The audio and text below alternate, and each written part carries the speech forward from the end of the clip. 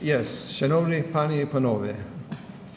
I'll be speaking tonight, as you've heard, about Canadian ethnic politics and Canadian policy toward the USSR's Ukrainian question, as I call it.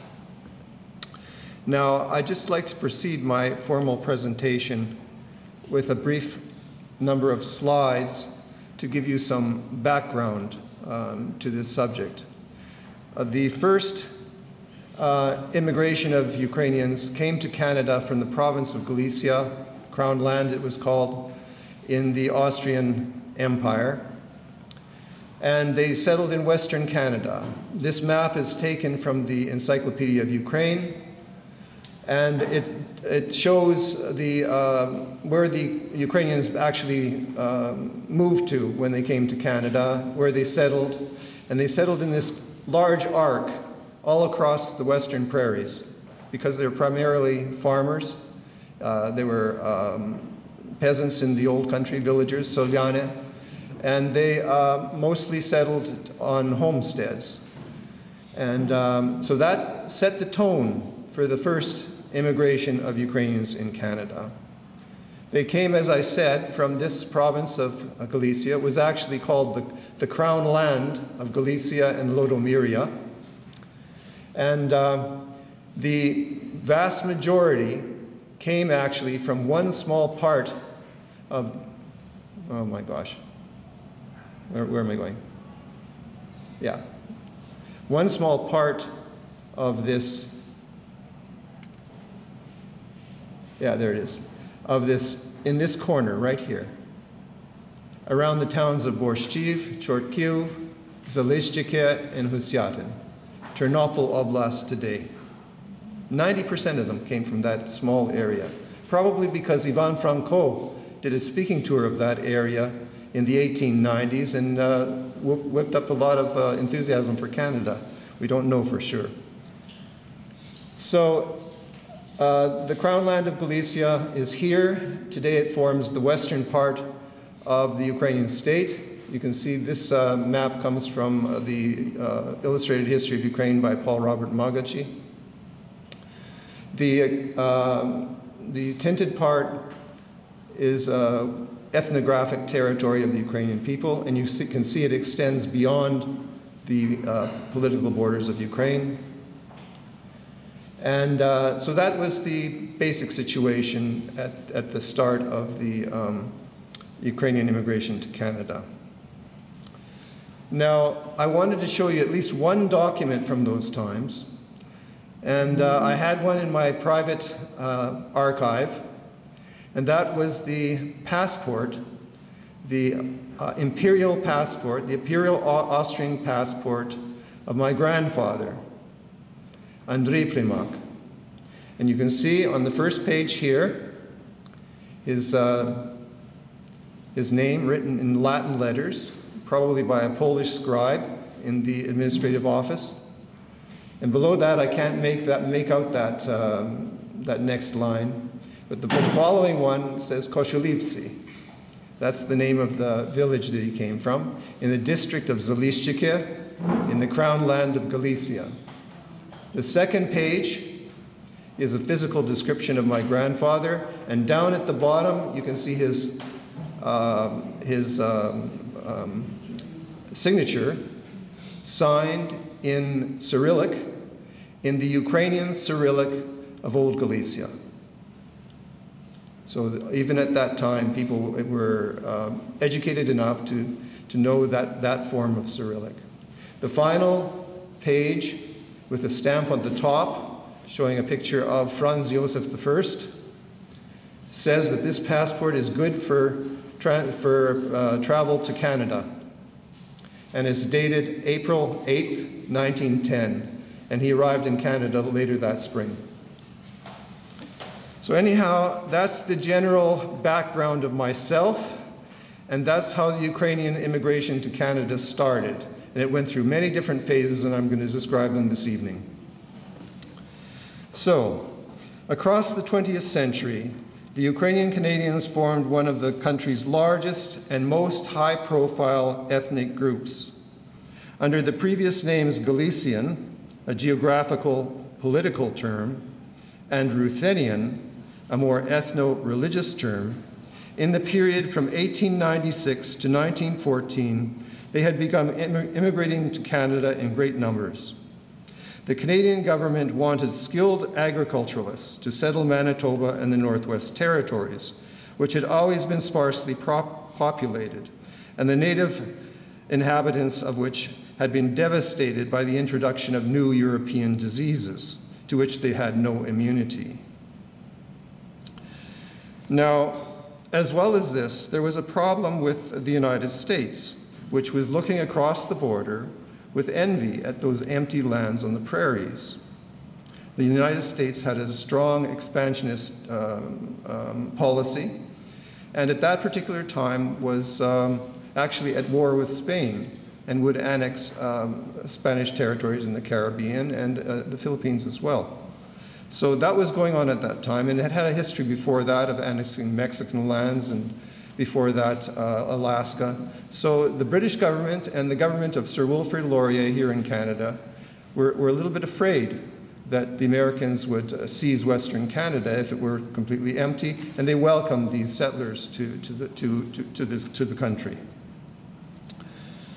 Now, these settlers, as I said, came from Galicia, and both groups were generally called Galician, both the Bukovinians and the Ukrainians. And they settled this lightly treed poplar belt, it was called, along that arc that I showed you on the prairies. Even before 1914, the prairie provinces of Manitoba, Saskatchewan, and Alberta were electing to office school board members, municipal reeves, and even a handful of members of provincial legislatures of Ukrainian origin. In the 1890s, a few had even volunteered to join the Canadian military force that was fighting in the Boer War in South Africa, a little-known fact. So it was part of the British Empire. They fought in the British Army in its imperial wars. In fact, war and revolution in Europe brought enormous changes to the Galicians in Canada. They were immediately forced to distance themselves from their former Austrian sovereigns in Europe and could not refuse loyalty to their new ones in England and British North America. But still there were problems.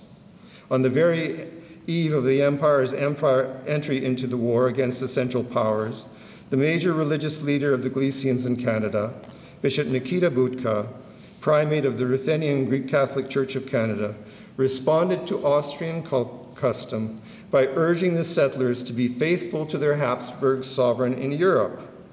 And when shortly later, Britain entered the war on the opposite side against Germany and Austria, the bishop had to swiftly change his mind, change his policy. So he issued a statement saying that his church and the Ruthenians in Canada, as they were then called, supported, quote, the British nation. This was very disconcerting for the bishop and his disoriented flock. Then, all recently arrived immigrants from enemy countries were compelled to register as enemy aliens and report regularly to the authorities.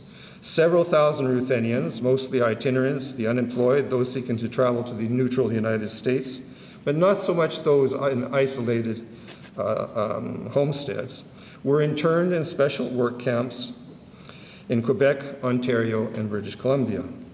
In 1916, Anglo-Canadian nativist sentiment forced the abolition of the bilingual school system, Ruthenian English, in the province of Manitoba, and Saskatchewan and Alberta followed suit. Now, you can just imagine if this had not happened. There was actually a bilingual Ruthenian English school system in Manitoba. Every child had the right to study in the Ruthenian language if they so wanted and if their parents so wanted, until the First World War. What would have happened if that had survived? Anyhow, in 1916, Anglo-Canadian nativist sentiment forced the abolition, okay, and then in 1917, The Wartime Election Act took the vote away from enemy aliens, as they were called, naturalized since 1902, which was the majority of Ukrainians by that time, and gave it to the mothers and sisters of serving soldiers, who were mostly English. All this had a debilitating effect upon the Galician settlers and revealed how little they then mattered to the powers that be in Canada. Now, from Galician to Ukrainian. Moreover, the politics of the war and the revolutions in Europe that followed put other pressures upon the Ruthenians in Canada. The collapse of the Russian and Austrian empires and the rise of new states on their ashes complicated matters for the former settlers, who were just beginning to move into the towns and cities. The rapid rise and fall of new Ukrainian national governments in Kyiv and the former Galicia gave their compatriots in Canada a new sense of national identity and patriotism that they had hitherto not possessed, or rather not possessed to the same degree. This was publicly marked by the change in name that then occurred among them, as they were ever more strongly identifying themselves as Ukrainians. After all, those new national governments in Europe, though ephemeral, all bore the new name Ukrainian. And even the Soviet Socialist Republic, the Ukrainian SSR that replaced them, did as well. As most Ruthenians in Canada had originated in Austrian Galicia, it was the Western Ukrainian National Republic whose government by 1920 was chased into exile by a better-equipped Polish army that most concerned them. This government in exile set up shop in Vienna. In the 1920s, it had 2 representatives in Canada who tried to establish diplomatic relations with the Dominion government and influenced Canadian opinion on the Ukrainian question. These diplomats were the former Lviv pedagogue Ivan Bobersky and the writer Osip Nazaruk. Both men were talented individuals who submitted memoranda to Ottawa and tirelessly propagated the Ukrainian cause in Canada. Their effect on the Canadian government policy seems to have been negligible.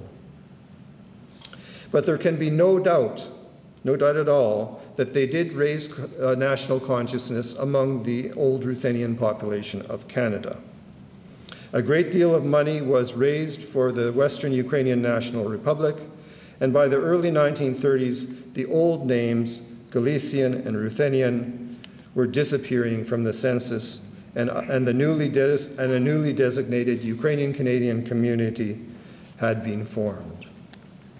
Indeed, even the Canadian communist supporters of the USSR, many of whom were once upon a time Ruthenians, were enthusiastic about the communist experiment and its first successes in Ukraine, and they pointed to the national achievements of the citizens of the Soviet Ukrainian Republic in literature, education, and scholarship, which from the mid-1920s were to some extent possible in the soon-to-be standardized Ukrainian language. Now, the interwar period, I'll say a few words about the interwar period. However, Western Ukraine, or before I do that, let's just take a look at this gentleman here. Mikhailo Zhushevsky, probably known to most of you, was the first president of the Ukrainian Republic in eastern Ukraine, central Ukraine, the Ukrainska Narodna Republika. And it was governed and formed by the Ukrainska Centralna Rada, the Central Ukrainian Council in Kyiv during the revolution, and evolved from a kind of ad hoc parliament into the national government of an independent state by the beginning of 1918 through 4 declarations called universals, the most famous of which is the 4th universal, which declared the sovereignty of the Ukrainska Narodna Respublika.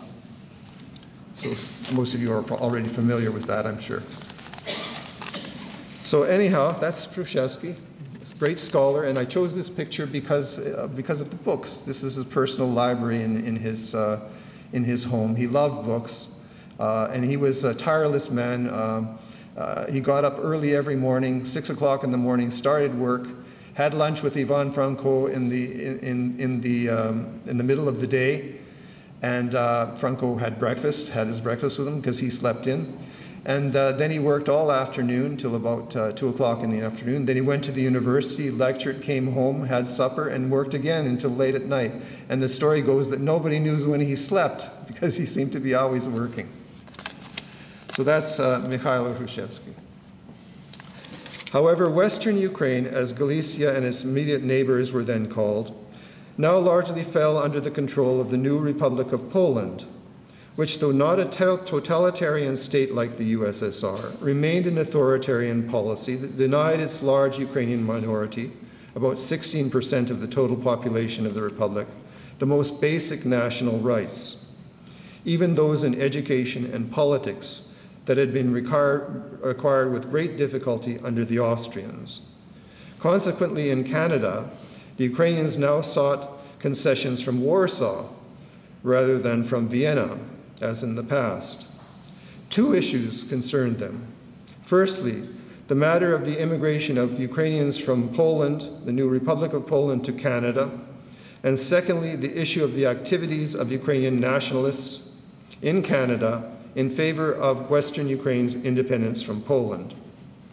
The first issue was temporarily settled in 1925 with the conclusion of the Railways Agreement between the Dominion government and the Republic of Poland. It encouraged immigration from Poland to Canada and allowed the Canadian railways to handle it. The second question had to do with Ukrainians agitating for independence in Europe, but agitating here in Canada.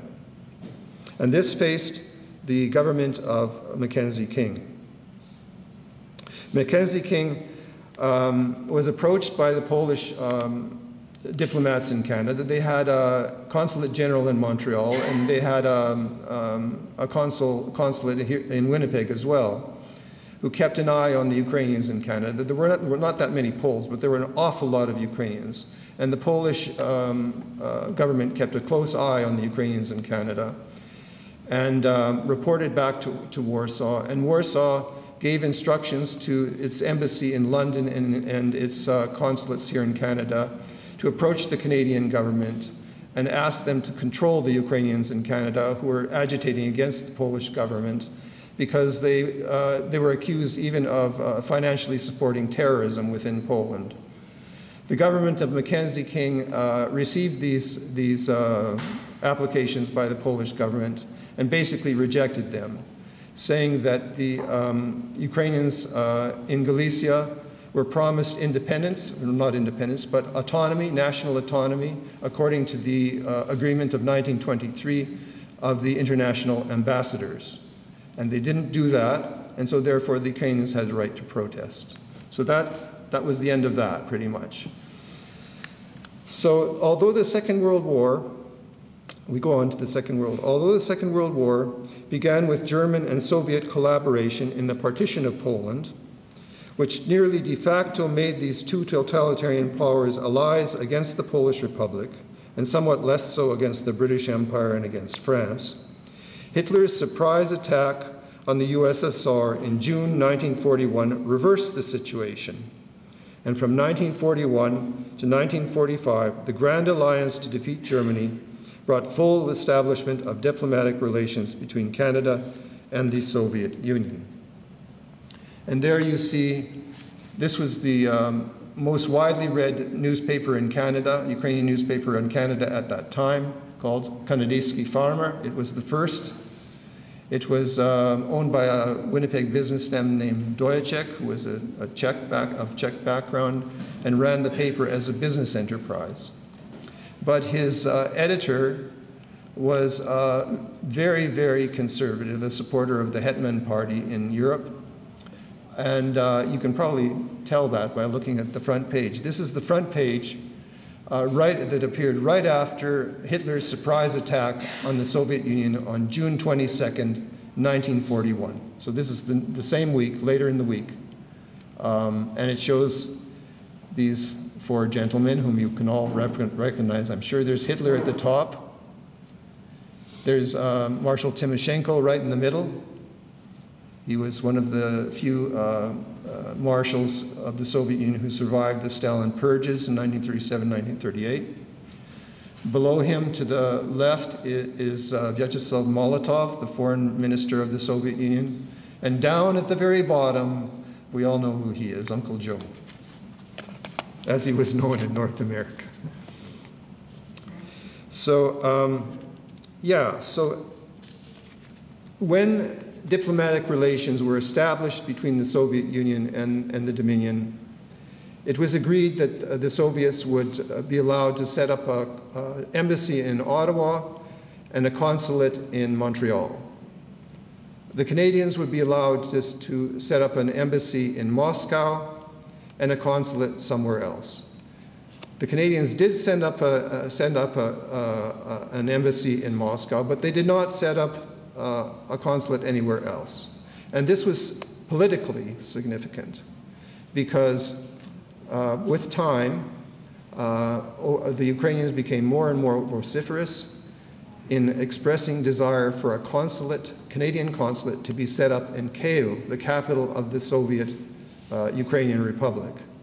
And of course, it was the second most important, so it was logical to have a consulate there, especially in view of the large Ukrainian population here in Canada.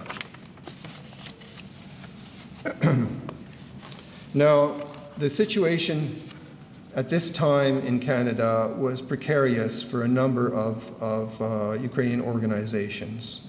There was enormous pressure upon the Ukrainians in Canada to toe the party line with regard to the Grand Alliance, the alliance of the Western democracies and the Soviet Union against Hitler's Germany. And there was censorship, not direct, but largely indirect. There was a lot of political agitation. And the Ukrainian organizations in Canada were pretty much compelled, although the government, the Canadian government hid it pretty well, the Canadian organizations were compelled to come together and form a Ukrainian-Canadian committee.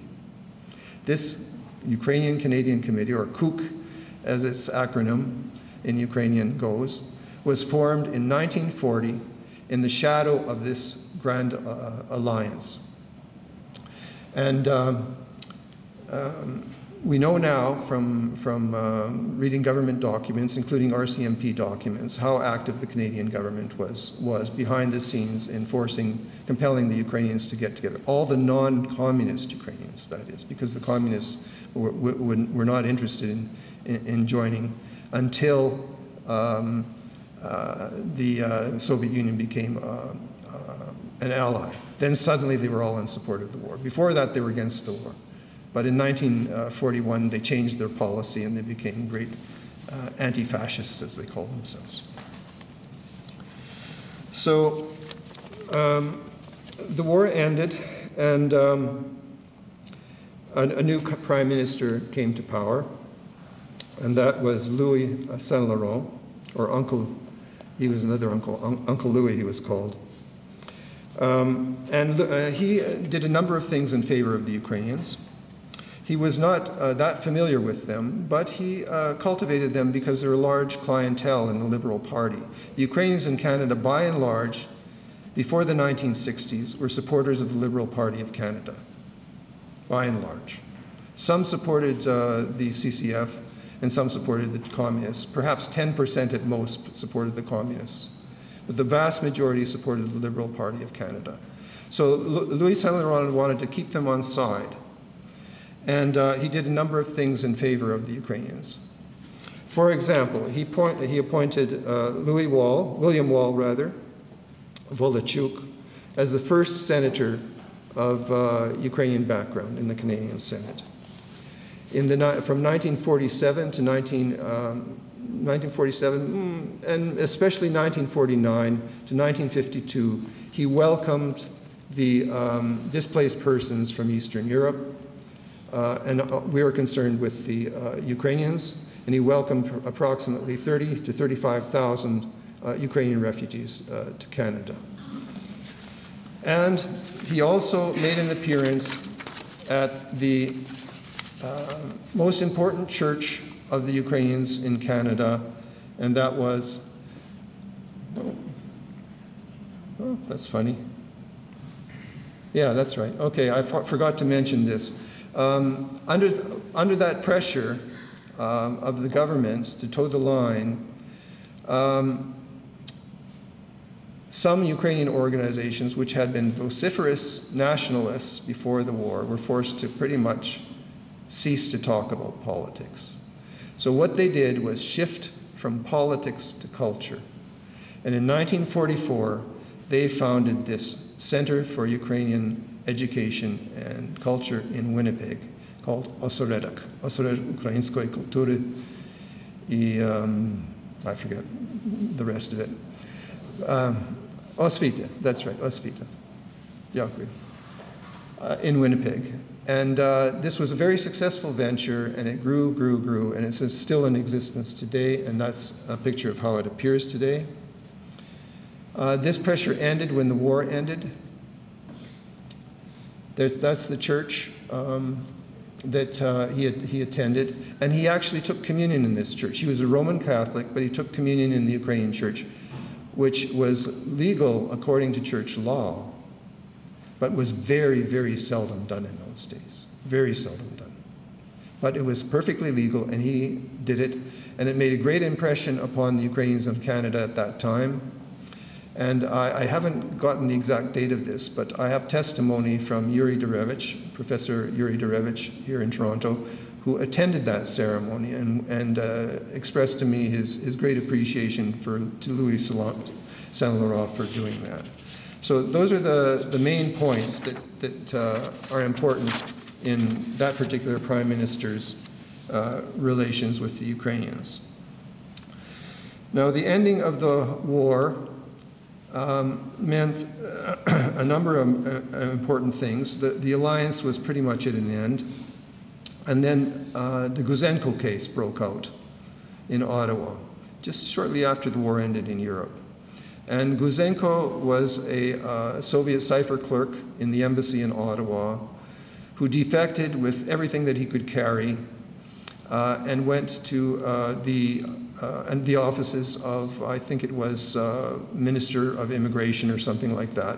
But it was the wrong office, and he was sent away. And he told them, this is important stuff, and you should know about it and all of this. It went right to the Prime Minister. The Prime Minister says, no, we don't want to hear about that. But his underlings did. They welcomed Guzenko, gave him protection, and immediately formed the British and the Americans. And that, many people argue, was the beginning of the Cold War. And it happened here in Canada, and it happened in Ottawa in particular. That was followed by the Korean War, during which relations became even worse because it was a hot war on the Asian continent. And relations between Canada and the Soviet Union became very bad. And of course, the Ukrainians were deeply affected by the most recent immigration. And they were very much concerned that communism would not spread. And so it affected them as well. This went on throughout the 1950s to the death of Stalin. The death of Stalin began to change things. Nikita Khrushchev. Oh. Yeah, okay, Diefenbaker. Yeah. Now, when after the Liberals had been in power by this time for a very long time, about 30 years. Louis Saint-Laurent is the longest reigning Prime Minister of Canada in Canadian history. And Saint-Laurent replaces him, and then Diefenbaker comes to power. He sweeps to power in a grand election, and he is very favorable to the Ukrainians. You can see his picture there in the upper right. One of the main things he did, and something he was very proud of throughout his life, was pass a statute, pass a law in the Parliament of Canada giving everybody civil rights, national rights, and banning discrimination on the basis of national origin, religious origin, ethnic origin, or anything like that. This was an enormous step forward for those days. It was criticized. It was criticized by many people, many newspapers, by the opposition, etc., who said that this was not the basic law of the land. This was a mere statute, and another government could come along and change it. Well, that's true, but Canada had no constitution to change. Our constitution was the British North America Act, and that was in Britain, not in Canada. So Diefenbaker did everything he could to eliminate discrimination in Canada, which was a serious problem to the earliest immigrants, to the first two waves of immigrants in Canada. And even to a certain degree, the third wave, but mostly the first two waves who felt it very deeply. So this was important to them. So that's one of the important things that Diefenbaker did. He also defended teaching of French in Saskatchewan schools, gave Native Indians, as they were called, the vote. This was a tremendous step forward, and that's the reason why they called him the chief. Dief the chief used to wear Indian headdress and everything like that, and so he was Dief the chief. People have forgotten that. And he defended the Ukrainians at the United Nations, and we're going to talk about that next. One more point about Diefenbaker. He served in the First World War, came back to Canada. As a young lawyer, immediately after graduating from the university, he went to a little town called Waukau in Saskatchewan, and the town was primarily Ukrainians, about 90% Ukrainians. And there you see he joined the local soccer team. And he's the third gentleman from the left there, John Diefenbaker in the Ukrainian soccer team. Now, from John Diefenbaker, we go on to Nikita Khrushchev. Khrushchev, well, I should say first, Canada-USSR relations generally, these continued to be frigid to the death of Stalin in 1953. But with Stalin's demise, a power struggle ensued in the Kremlin. The entire Politburo feared and loathed Lavrenti Beria, a Georgian like Stalin, who was his NKVD secret police chief. Significantly, Beria made a play for power by cultivating the support of non-Russian Soviet nationalities like the Ukrainians. But he was quickly outmaneuvered by the former head of the Communist Party of Ukraine, Nikita Khrushchev, who with the support of Soviet war hero General Zhukov, managed to oust Beria, who was immediately taken out and later shot. Within a short time, Khrushchev emerged as the supreme leader of the USSR. Khrushchev had been closely associated with Ukraine throughout most of his political career, and it was rumored and believed by many, both Soviet citizens and outsiders, that he was of Ukrainian background. In fact, he had been born outside the territory that became Soviet Ukraine, but close to its border, perhaps of Ukrainian parents. In the 1930s, while in charge of the Ukrainian Soviet Socialist Republic, he had overseen the Stalin purges there and was known as a merciless apparatchik. He had headed the republic during the Second World War, and with the advance of the Red Army in 1944, oversaw the annexation of Western Ukraine. His second wife was Ukrainian, and he also advocated annexation to his fiefdom of her native home, or Chelm in Polish, district, and organized a letter-writing campaign from Kyiv to Moscow that supported this. But such action violated Stalin's plan for the western move of Soviet borders only as far as the Curzon line, where they are today, actually. And was the border still there, rather, not the Soviet Union, to the Curzon line, and was rejected. When Khrushchev was transferred to Moscow, he brought with him some of his Ukrainian supporters, and he maintained close relations with those who remained behind. These included Nikolai Podgorny, Mykola Pirdhirny in Ukrainian, and Leonid Brezhnev, an ethnic Russian, perhaps like Khrushchev himself, but we don't really know. By 1956, Khrushchev's secret speech to the party's 20th Congress was geared to partly dismantle the Stalin terror that had been long in place over the situation and the party, as well as in those of the Soviet satellite states in Eastern Europe, and held it all this area in its firm grip. But the new leader did not remotely dismantle the communist dictatorship. The dreaded NKVD political police, now renamed the KGB, remained intact, and the 1956 uprisings in Poland and Hungary were firmly put down. The world was still largely divided into a democratic West and a communist East bloc of countries, and they were shortly to face each other down at the United Nations General Assembly in New York City, in Germany, and in Cuba. Nevertheless, both sides made repeated attempts to reduce international tensions and avoid a new global war, which would mean a nuclear conflagration.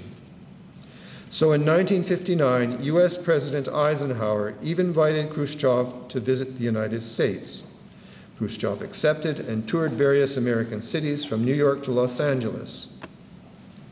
He also wished to visit Canada, but Diefenbaker was cool to the idea, and Khrushchev never stepped onto Canadian soil. Still, the US visit went well, and Khrushchev managed to charm much of the American public by his outgoing and emotionally expressive personality.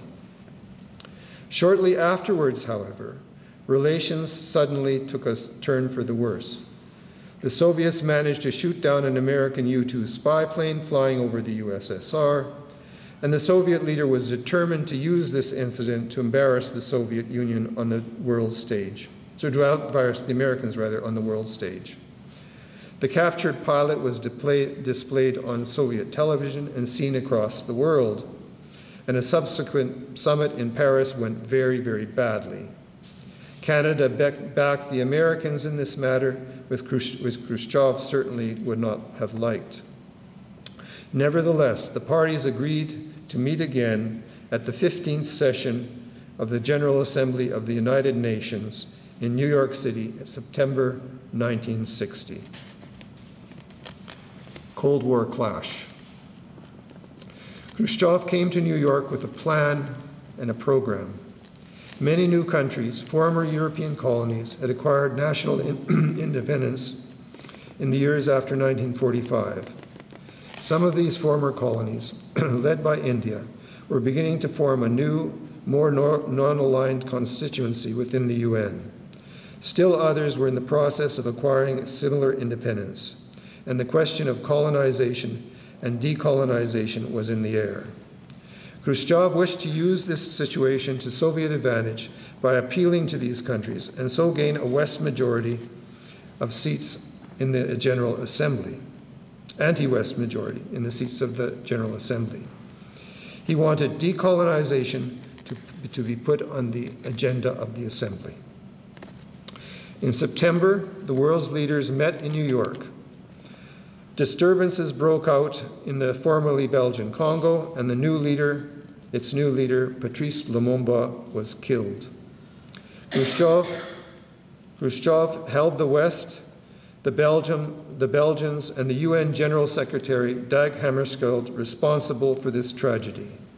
And in statements to the press and in a fiery speech to the Assembly, condemned the West, demanded complete disarmament, pointed to the U-2 incident, and bragged about communist achievements in Soviet Central Asia, while Africa, as he put it, was, quote, bubbling and seething like a volcano in its struggles against Western colonialism and imperialism. He listed several African countries, West Irian, which was the western half of New Guinea, and even US governing Puerto Rico as oppressed nations. The speech aroused considerable applause in the hall and made headlines around the world. In Canada, it was featured in the next day's issue of Toronto's Globe and Mail. These bellicose accusations required an immediate Western response. Now, as it turned out, neither President Eisenhower nor Britain's Harold Macmillan, but rather Canada's John Diefenbaker, who was the next Western speaker to stand up. It fell to him to reply to Khrushchev. He did so with relish. His speech was well planned and set out in some detail his fundamental ideals about Soviet rule. He addressed the issue of colonialism in both the so-called Third World and in Eastern Europe.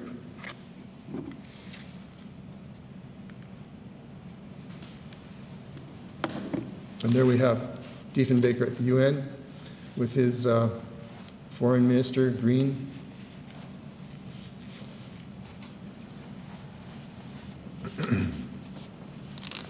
However, Diefenbaker was criticized by officials in the Department of External Affairs, which was the Canadian Foreign Ministry.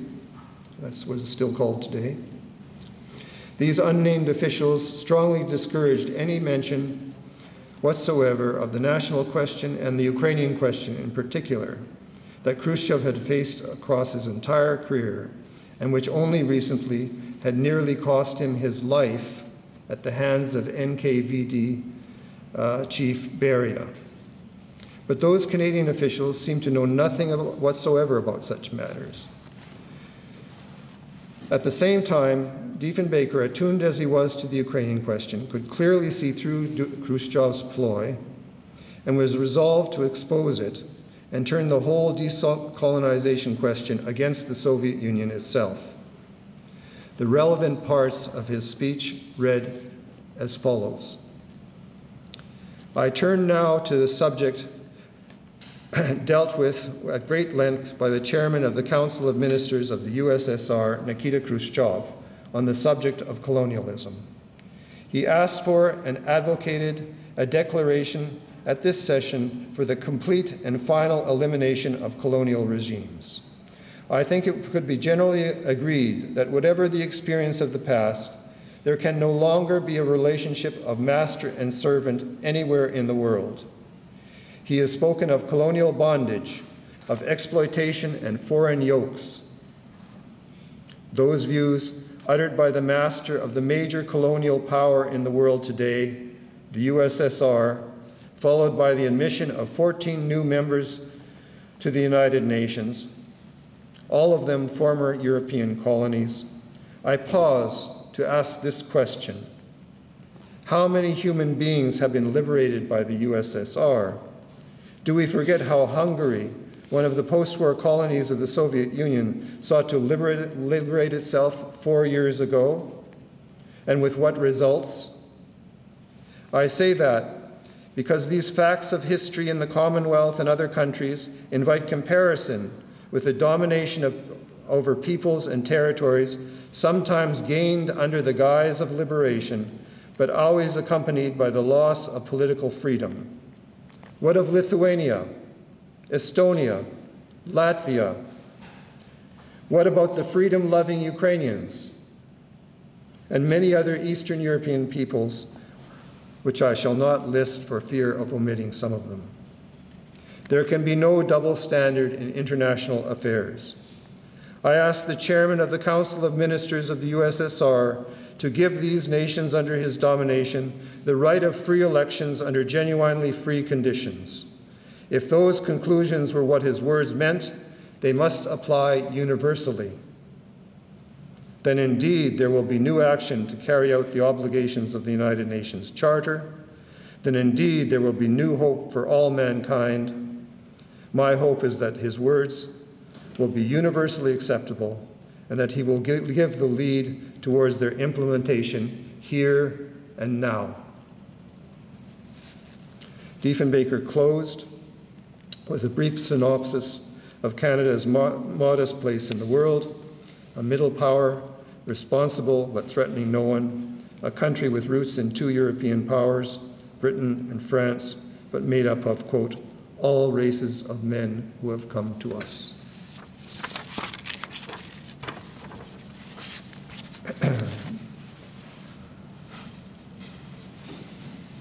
Now, the reaction to Diefenbaker's powerful speech. The speech aroused general applause in the assembly. Though the Soviet representative, Valerian Zorin, walked out in the middle of it. Both Khrushchev and Foreign Minister Andrei Gromyko had demonstratively boycotted it to attend a luncheon given by the Canadian financier Cyrus Eaton, scion of one of the country's most prominent families, who was well known for his peacemaking efforts and had just received the Soviet Union's Lenin Prize for strengthening peace. But Dief had succeeded in turning the Cold War aspect of colonialism and imperialism on its head by accusing the USSR of being imperialism's most aggressive agent. He had listed the aggrieved nations of Eastern Europe one by one and ended in a great crescendo with the freedom-loving Ukrainians, a dig that was both a direct response to Khrushchev's interference in American internal affairs by calling Puerto Rico an oppressed colony, and by answering the demand of Ukrainian Canadians that their government do something to state the injustice, the justice of their cause and their moral superiority over the Soviet and pro-communist ideological foes. In fact, there is some evidence that the Reverend Vasyl Kushnir, president of the umbrella Ukrainian-Canadian Committee, and there you see him, Kushnir, on the right with the glasses, president of the Ukrainian-Canadian Committee, and a personal friend of Diefenbaker. Diefenbaker sometimes even called him up on the telephone and chatted with him. Had been one of the strongest advocates of the Prime Minister discussing Ukraine in this historic address. On the other hand, it was quite clear to all that mere mention of the Ukrainian question went down badly with the Mandarins in external at Ottawa and with Canadian diplomats elsewhere, and also most probably with the former Canadian diplomat, Nobel Peace Prize winner, and presently leader of Her Majesty's loyal opposition, Lester B. Pearson, after whom those Mandarins were scathingly labeled, and I think probably by Diefenbaker himself, as Pearsonalities. Moreover, beyond the UN building in New York, Dief's speech made a varied reception. Although both Eisenhower and Macmillan congratulated him on it, the latter was, as Diefenbaker later recalled, downright glowing in his praise. On the very same day that he delivered it, Kennedy debated Nixon on American TV. Consequently, the American media simply ignored the Prime Minister's speech. By contrast, Canadian newspapers and the Ukrainian language press, both in the USA and in Canada, were exuberant in their praise. New York's Ukrainian Weekly, Winnipeg's Nowy Szlach, Toronto's Vilnius Slovo all agreed that the speech was a bombshell that strove to break the silence over the Ukrainian question. Toronto's Globe and Mail, too, was positive. Munich-based Radio Free Europe immediately broadcast it into Eastern Europe in both Ukrainian and in Russian, where, judging by the Soviet government's vociferous response, it instantly became a sensation.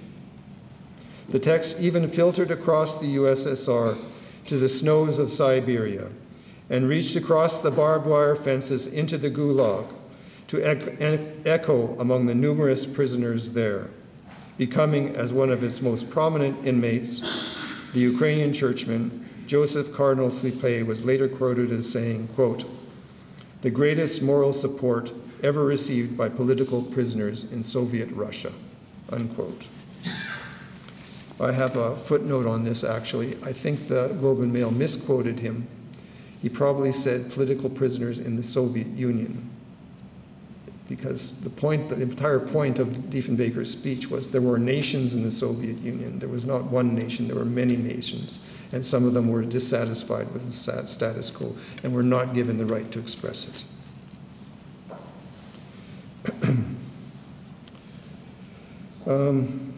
Yes.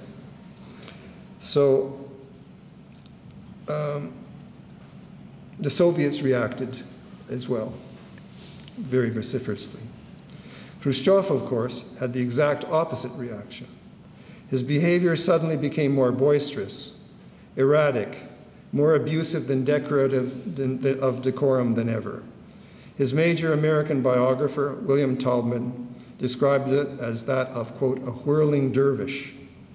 He came close to physically knocking Diefenbaker by the shoulder while passing him in the hallway, repeatedly interrupted Macmillan when he spoke a few days later, and simply went berserk when a later speaker repeated Diefenbaker's remarks. That was the famous incident where he took off his shoe and banged it on his desk in protest, while the entire Soviet and communist delegations shouted and pounded their desks with their fists. In a confidential KGB newsletter that went out to various KGB offices across the Soviet Union, Major General N. Zakharov, who was a member of the Soviet delegation, explained that Khrushchev's boisterous antics at the United Nations were meant to break through the public relations boycott of Khrushchev in New York. Zakharov accused the American State Department of organizing this boycott, this supposed boycott, and being behind the many anti-communist demonstrations, especially by Ukrainians and Hungarians.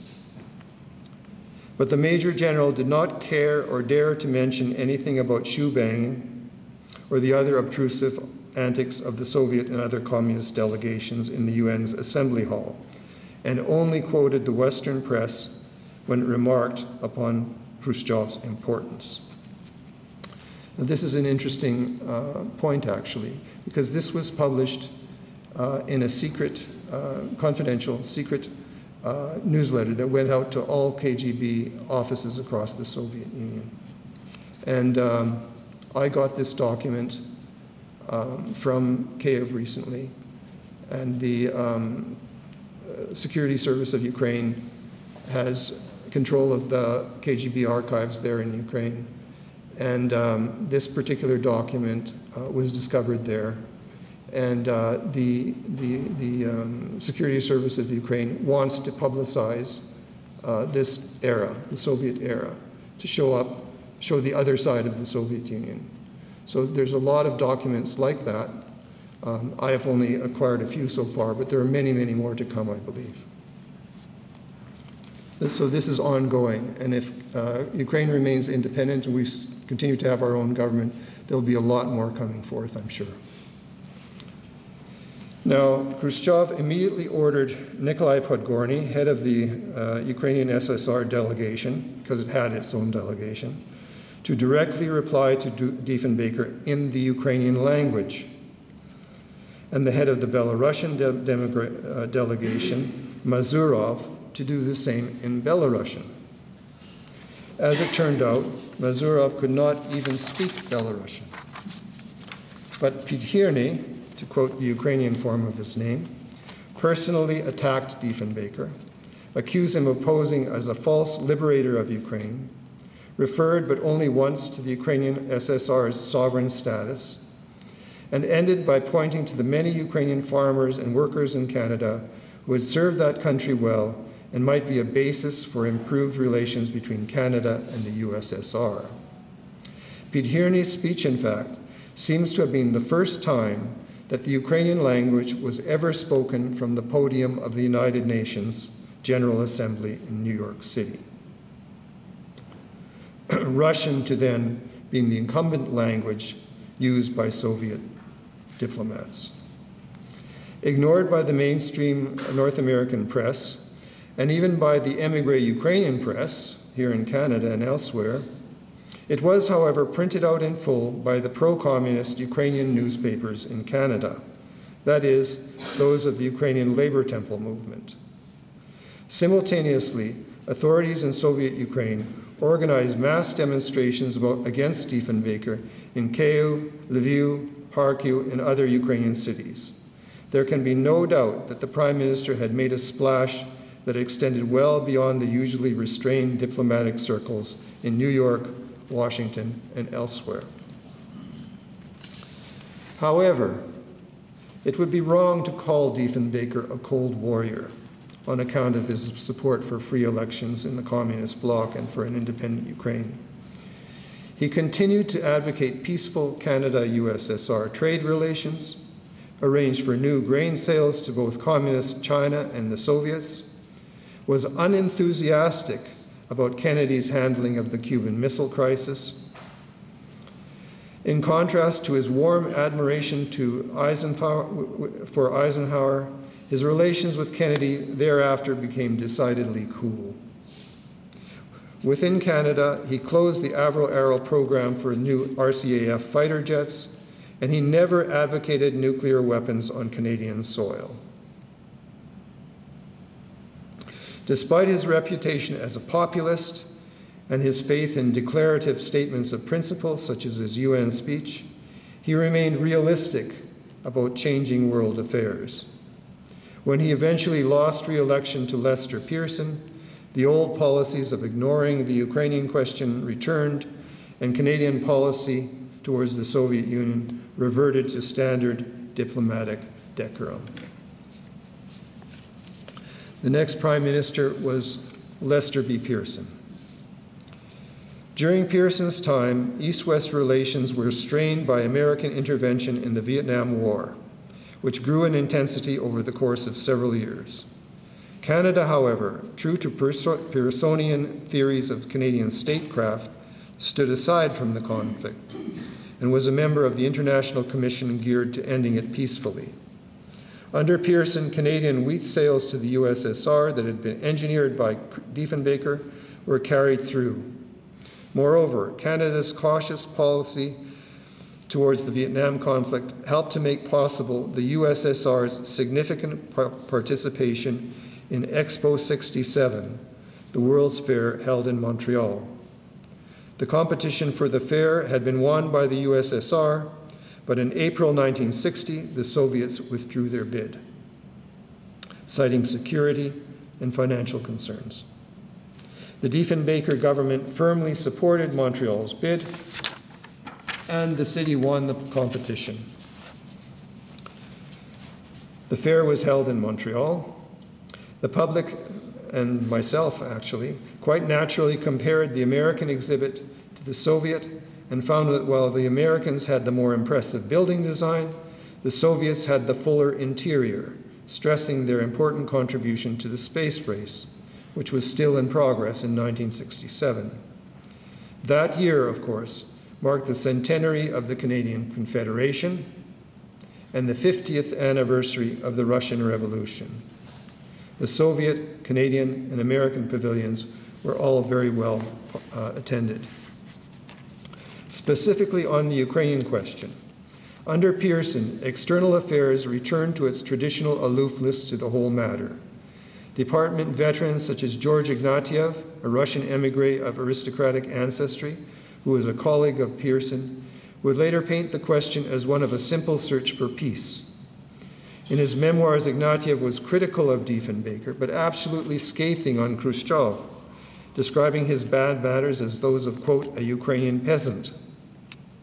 This outrageous remark, at least in the eyes of Ukrainian Canadians, both communist and anti-communist, completely ignored the fact that Khrushchev had left his village as a boy and grew up an industrial worker in the denationalized Donbass. But it does say something about diplomat Ignatieff's views of the Ukrainian question. More circumspect was the opinion of Canada's UN ambassador, Charles Ritchie, who in his account of September-October 1960 at the UN hardly mentioned Diefenbaker and Khrushchev at all. Ritchie also ignored Pete Hearney's follow-up, which was aimed directly at Diefenbaker, Canada, and its Ukrainian communities, both nationalist and non-communist, and pro-communist, rather. Pete Hearney had suggested that the latter would be a good bridge between the two countries, but his speech was ignored at the time, and diplomatic historians have forgotten it ever since. And I think this is a grave error, really. It was an important speech, direct attack on Canada, on Diefenbaker, and everybody ignores it. Why did they ignore it? Even the Ukrainians in Canada, the non-communist Ukrainians in Canada, all of the newspapers ignored it. You know? By contrast, I looked at the communist newspapers, the pro-communist newspapers, the Labor Temple ones, big articles about Pete Hearney everywhere in his speech, first time speaking Ukrainian at the UN, all this sort of thing. So it's a kind of an irony of history that this defense of the Soviet Union actually was greeted by the attack on the Soviet Union and the defense were greeted by both groups of Ukrainians in Canada, Diefenbaker by the non-communists and Pete Hearney by the communists. The year 1968 augured many changes, though few of them seemed to directly affect Canada-USSR relations and Ukrainian affairs. The Vietnam War reached its climax that year. Demonstrations against it shook university campuses across the USA. In Czechoslovakia, the Prague Spring sought to give socialism a human face. There was a general strike in France. The socialist leader Rudi Dutschke was assassinated in West Germany. First, the human rights leader Martin Luther King and then the presidential candidate Robert Kennedy were both assassinated. General elections brought Richard Nixon to power in the US and Pierre Elliott Trudeau to power in Canada. And finally, the Soviets with their tanks invaded defiant Czechoslovakia, arrested the Czech leader Alexander Dubček, and by force put down socialism with a human face.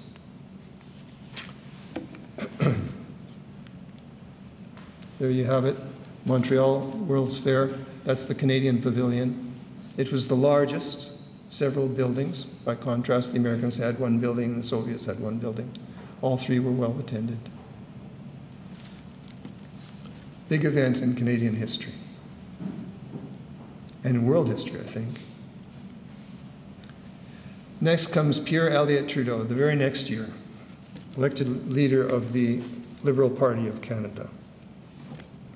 Trudeau's election in Canada was partly a result of this center-left move in world opinion and in Canadian politics, and a spike in Canadian nationalism in particular. But the new Prime Minister was theoretically opposed to nationalisms of all sorts, especially the kind that sought independence for his native province of Quebec. Indeed, he seemed to espouse a loose sort of internationalism that innocently accepted communist claims to promote such internationalism. And he wished to improve relations between the Soviet bloc and the West.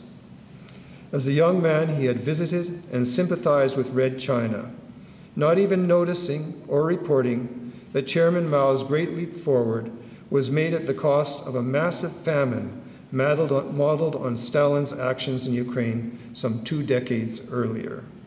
That famine, man-made as was frequently said, had cost millions of innocent lives. At a bare minimum, over 4 million in the case of Ukraine, probably 10 times that in the case of China. In absolute terms, scholars believe that this might have been the greatest famine in human history.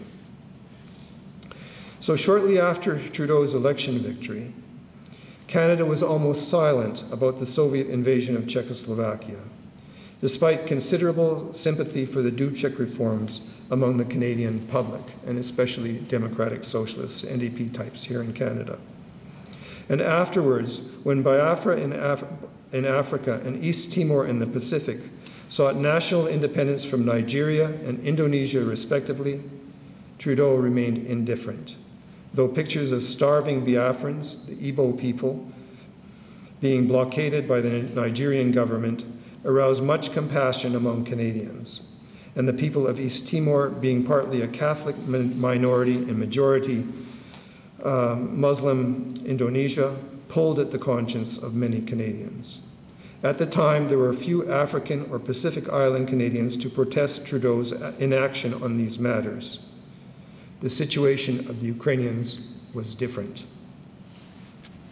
From the start, Trudeau moved to improve Canada-USSR relations, and it was only the invasion of Czechoslovakia and the 1970 October crisis in Quebec that delayed an exchange of state visits. But by the spring of 1971, Trudeau and his new wife, Margaret, stepped off their plane onto Soviet soil. Toronto Liberal MP Walter Deakin, a Ukrainian Canadian, came along as the Prime Minister's translator. In Moscow, Trudeau had extensive conversations with the Soviet leaders Leonid Brezhnev, Alexei Kosygin, and that same Podgorny, or rather Podhirny, who had earlier attacked Diefenbaker at the United Nations. Documents on trade and exchanges were signed. From Moscow, the prime ministerial couple flew on to Kyiv. Oh, where am I here?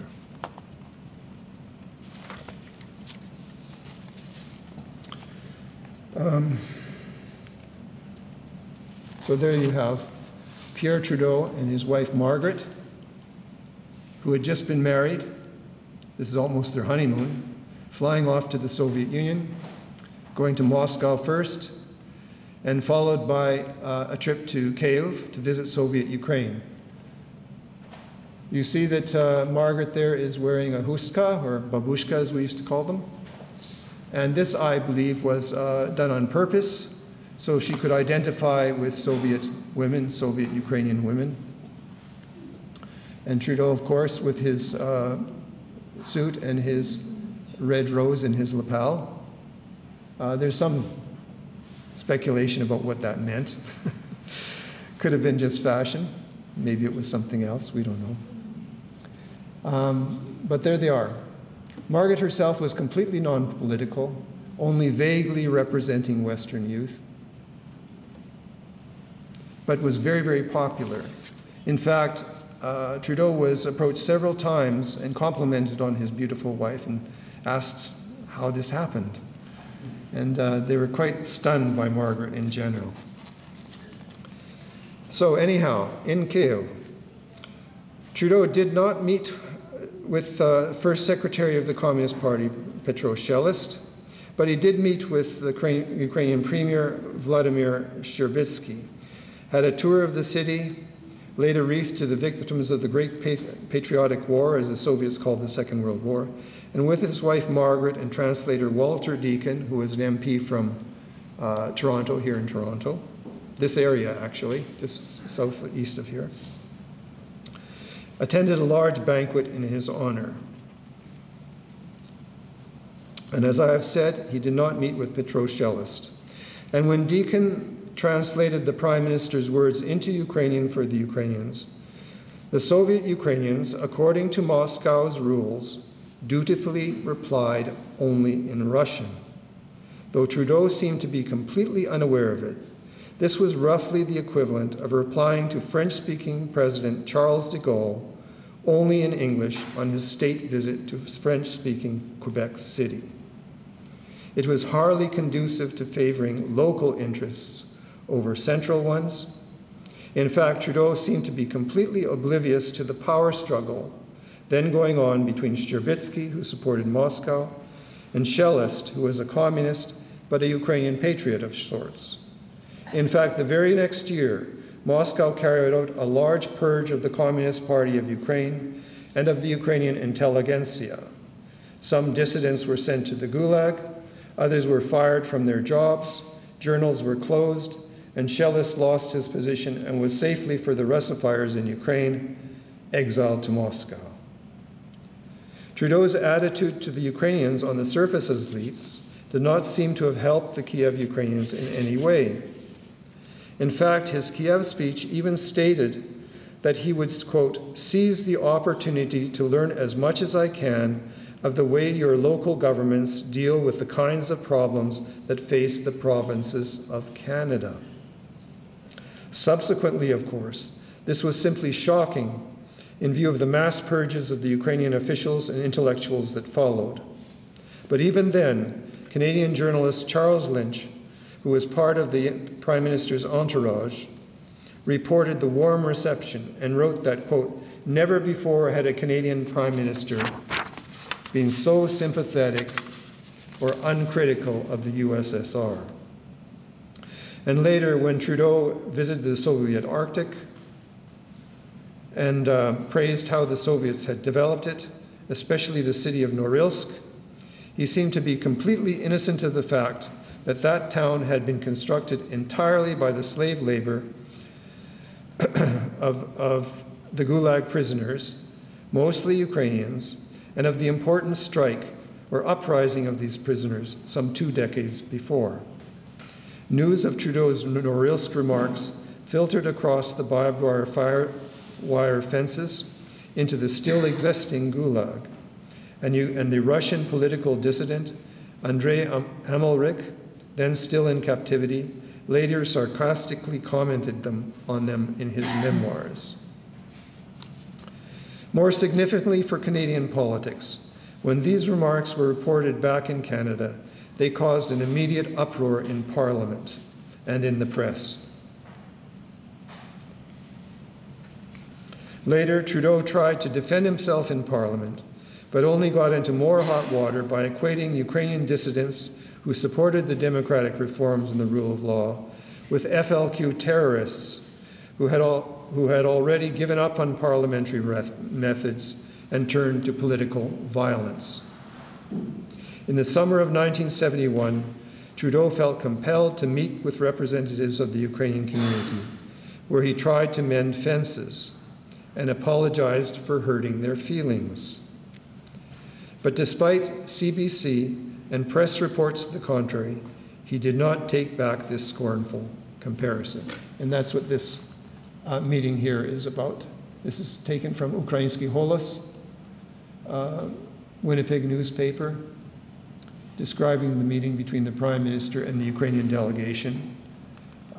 Professor Dorevich was a member of that delegation. Professor Manupal from Edmonton was a member of that delegation.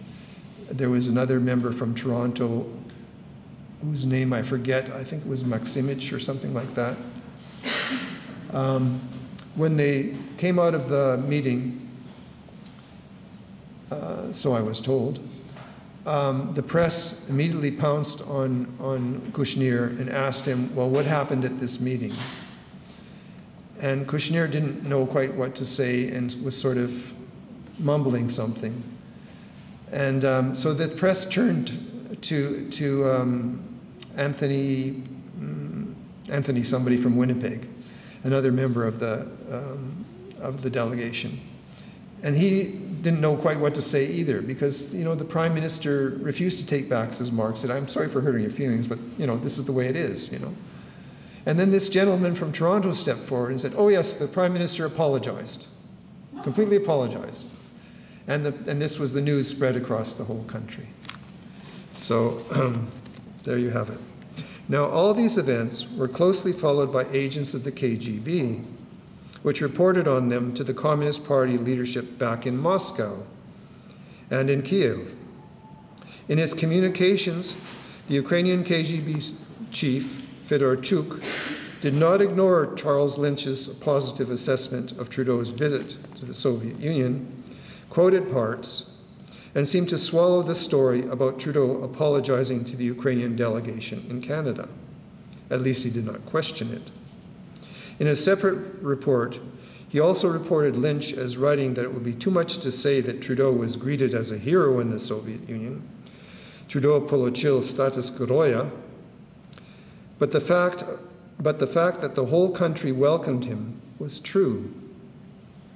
Fedorchuk added that the KGB, quote, through secret service methods, Чекистские меры, had blocked 2 citizens of Kiev with letters expressing their wish to emigrate to Canada from approaching the Canadian delegation.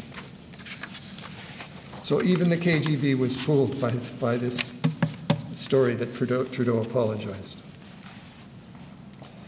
Trudeau's multiculturalism move.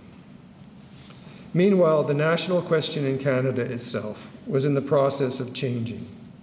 In the early 1960s, Prime Minister Pearson had formed a Royal Commission on Bilingualism and Biculturalism to examine the state of the nation, and as a concession to Canadian minorities, had appointed to it the Ukrainian-Canadian linguist from the University of Manitoba, J.B. Rudnitsky, together with the Ukrainian Paul Yuzik, who had previously been appointed to the Senate by Diefenbaker, and to a lesser extent a Polish representative on the commission, a scholar of French-Canadian literature named Paul Wyszynski. These colleagues outlined the groundwork for a new federal policy of multiculturalism. The Ukrainians, who had presented many important briefs to the Royal Commission, adopted the idea enthusiastically. In fact, they became by far the most outspoken Canadian minority group promoting it. These different issues, two different issues, multiculturalism versus bilingualism on the one hand, and Canadian policy towards the USSR's Ukrainian question on the other, came together in the summer of 1971. The new Prime Minister, who had already captured the admiration of much of the country for his bravery before the threats of FLQ terrorism, had to somehow resolve both pressing questions. At the core of these stood a united Ukrainian-Canadian community making clear and unequivocal demands upon him.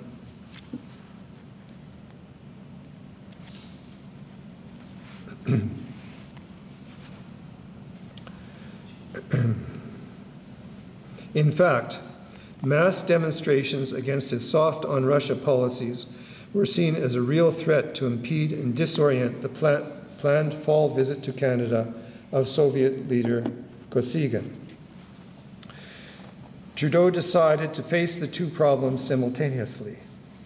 He devised a new federal policy of multiculturalism within a bilingual framework and arranged to announce it in Parliament and then repeat it with some embellishments the very next day before the great Ukrainian-Canadian Congress to be held in Winnipeg. This Congress preceded Kosygin's state visit to Canada by a mere couple of weeks.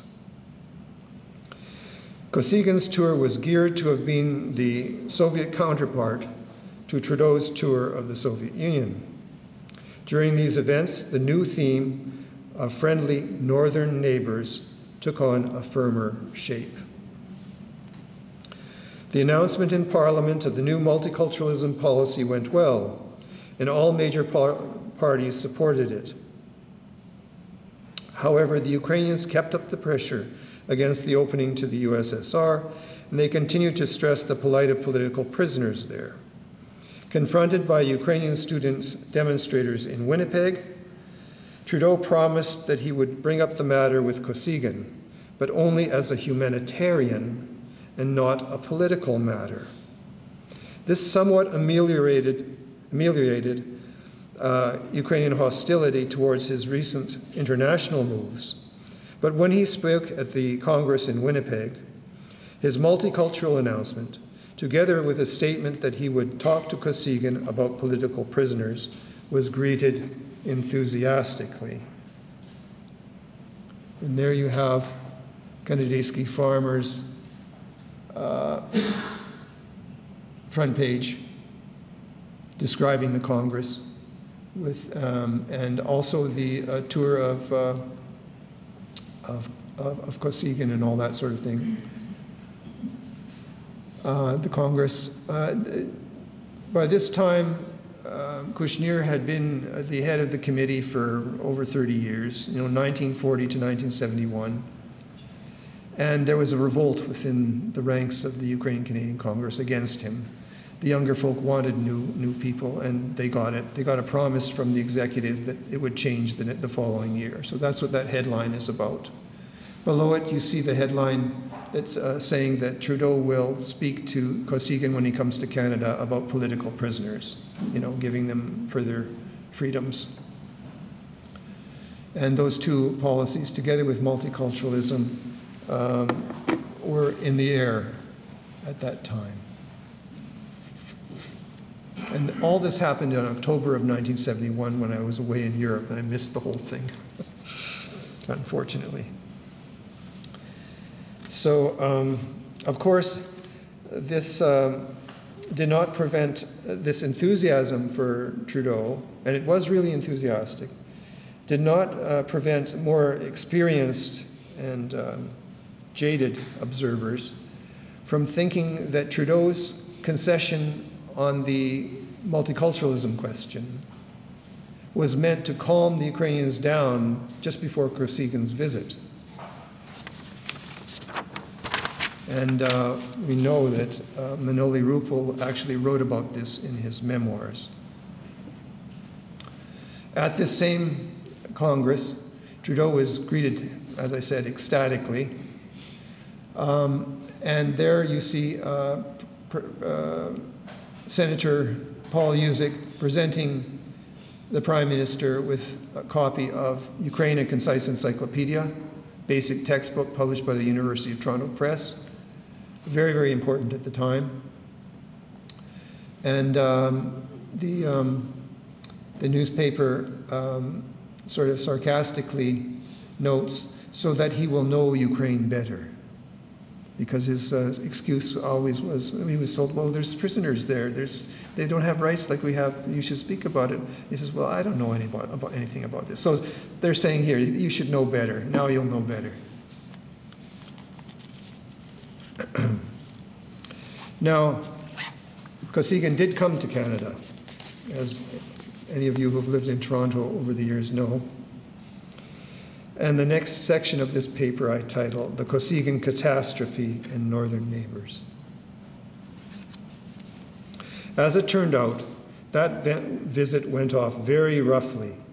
Anti-communist protesters, which included large numbers of Ukrainian Canadians, Jews chanting the slogan, "Let my people go," and other East Europeans demonstrated vociferously against Kosygin everywhere he went.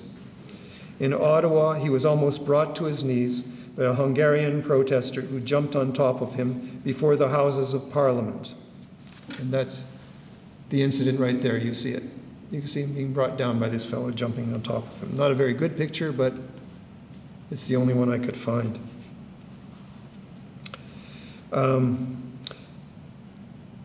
In Toronto, he had to virtually hide from the large crowds of protesters that followed him everywhere.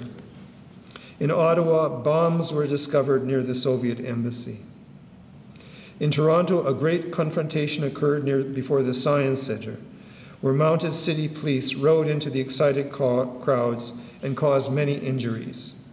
Arrests, lawsuits, and a well-publicized provincial inquiry followed.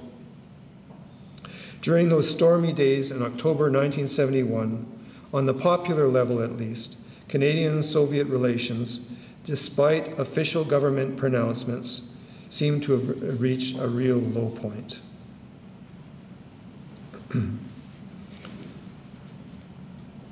And this was international news, and American papers covered it, including the Christian Science Monitor.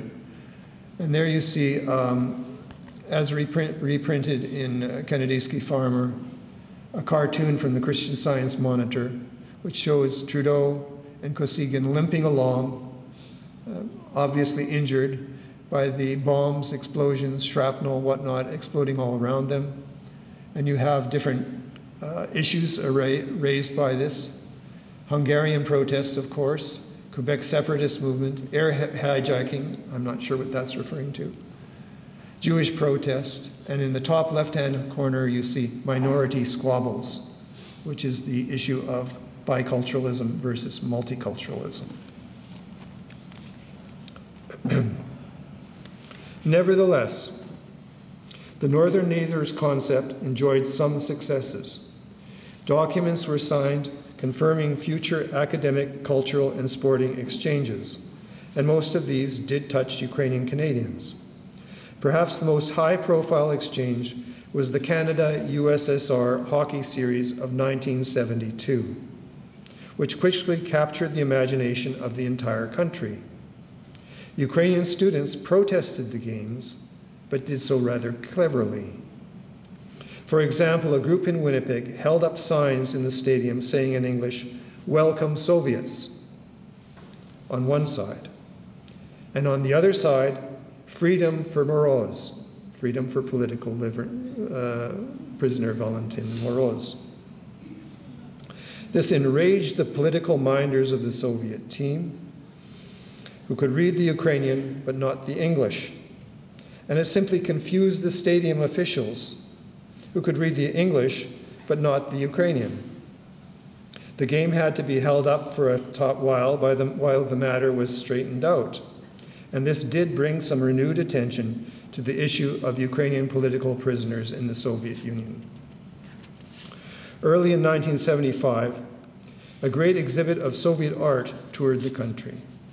Again, it brought out some demonstrators, but again, it was a success. Acute observers, however, could notice that the exhibit featured Russian and not necessarily Soviet art, and so ignored the Ukrainian and other non-Russian peoples of the USSR. Most noticeable was a large picture of Leo Tolstoy barefoot, bossy, by the Ukrainian origin artist Ilya Repin, then generally labeled a Russian. This could hardly have been unpremeditated. None of Repin's Ukrainian-themed paintings were included, though the exhibit was shown in Winnipeg, then the unofficial Ukrainian capital of Canada, a bald fact of which the Soviets most certainly were aware. In the academic sphere, exchanges eventually included a standing agreement between the University of Saskatchewan and Chernihiv University in Soviet Ukraine. The locales of these institutions were significant. Saskatchewan was at the heart of the old non-political Ukrainian immigrant settlements, while Chernihiv, traditionally Eastern Orthodox and less passionately nationalistic than old Greek Catholic Galicia, was still close to the European heartland of that same non-political immigration. This exchange agreement was to continue for at least 4 decades. Moreover, during this period, several Canadian ethnics entered Trudeau cabinets, and Ontario MP Norm Kafic, a Ukrainian Canadian, whom the KGB considered a well-known anti-Soviet, was appointed the first full-fledged Minister of State for Multiculturalism. After the conservative Mike Starr, he was the second such Ukrainian to hold a full cabinet post, federal cabinet post. Finally, in 1975, the Trudeau government signed the Helsinki Accords, which sought to preserve peace in Europe through extending the American policy of détente or relaxation of tensions. In the view of the Soviets, this would ensure their post-war territorial gains, while in the view of the West, it confirmed the general principle of human rights across the European continent. Shortly, Helsinki monitoring groups were founded in various countries, including Soviet Ukraine, which was, of course, noted and publicized by supporting Ukrainian activists in Canada. This complemented and strengthened the work of international human rights organization Amnesty International, which defended the rights of prisoners of conscience everywhere, including now also Ukraine. These included General Petro Hryhorenko, Vyacheslav Chornovil, and many others, who thereafter became well known in Canada. In fact, progressive conservative Senator Paul Yusik was instrumental in publicizing and distributing Chornovil's documents on the suppression of Ukrainian legal rights in the Soviet Union. And Toronto resident Christina Isayev was active in promoting such rights across the 1970s and 1980s. Isayev notes that after 1975, she personally pushed for the inclusion of Soviet dissidents into the Amnesty International program, which had previously centered mostly on human rights in Latin America. But across the entire Trudeau era, the Ukrainian question was never a priority for the government. And then we have another election, and along comes Brian Mulroney. The retirement of Trudeau and his eventual replacement by progressive conservative Brian Mulroney finally brought a reversal of some of this pro-Soviet feeling in the Canadian government, though there was no entirely new policy shift, and exchanges such as that at the University of Saskatchewan continued. Mulroney in his youth had been an admirer of Diefenbaker, and his wife was of Slavic background, a Serbian. Like Diefenbaker, he was better attuned to East European affairs than Trudeau had been, and he was openly friendly to the Ukrainian Canadians, who in the cases of both Trudeau and Diefenbaker welcomed him to their conventions. Shortly before his first election win, Mulroney even attended a meeting of the World Congress of Free Ukrainians here in Toronto. After Mulroney won election, he acted on both the multicultural and USSR files. His idea was to shift from government grants to ethnic groups, which had been Liberal policy, though very weakly carried out, to the appointment of ethnic Canadians to more government positions. His cabinet contained many Ukrainians or other East European or of other East European backgrounds, the most important of which was Justice Minister Ray Natishin from Saskatchewan, an affable Ukrainian Canadian liked by both Conservatives and Liberals, whom at the start of his second term, Mulroney advised the Queen to appoint Governor-General of Canada. As such, Natishin represented the Queen and symbolized Canadian sovereignty. Mulroney's government also seemingly bucked bureaucratic tradition in external affairs by hiring Roman Washchuk, a talented Ukrainian Canadian educated at the University of Toronto, where he studied Ukrainian history with Paul Robert Magachi. Mulroney's new moves began to be reflected in government policy when the USSR began its democratic and decentralizing reforms under Mikhail Gorbachev, himself partly of Ukrainian ancestry from the North Caucasus. Canada was the first Western country to recognize Ukrainian independence, second only to formerly communist Poland, Ukraine's immediate neighbor to the west. This recognition followed earlier moves when shortly before Canada had established its long-awaited consulate general in Kyiv, and the Prime Minister was appointed the quiet diplomat, Ukrainian-Canadian Nestor Gayovsky, its first chargé d'affaires in Kyiv. In this way, from the start, Canada enjoyed excellent relations with the new Ukrainian state, the USSR no longer existed, and Canadian policy towards its Ukrainian question came to an end. Now I have a few general conclusions to make. We may conclude that across the 20th century, Canada's policy towards the USSR's Ukrainian question went through several phases, from the early years of indifference through the anti-Soviet and then pro-Soviet times of the Second World War. Ukrainian affairs were simply not on Canada's foreign policy agenda. This only significantly changed when in 1960, John Diefenbaker declared his support for the freedom-loving Ukrainians at the United Nations. Lester Pearson paid less attention to the Ukrainian question, and the old attitudes of indifference returned. But his successor, Pierre Trudeau, moved from indifference to an admiration of the USSR, and even declared that Canada could use Soviet models. Ukrainian Canadians opposed this, and on the eve of Kosygин's state visit to Canada, the Prime Minister tried to mollify that community with his new policy of multiculturalism. Most Ukrainian Canadians reacted enthusiastically, but this did not quiet opposition to Trudeau's soft on Russia positions. Brian Mulroney was personally sympathetic to the Ukrainian Canadians and named more Canadian ethnics to responsible government posts. Ray Natishin became Governor-General of Canada and remained so when, in variance to American policy, Canada was the first Western state to recognize Ukrainian independence.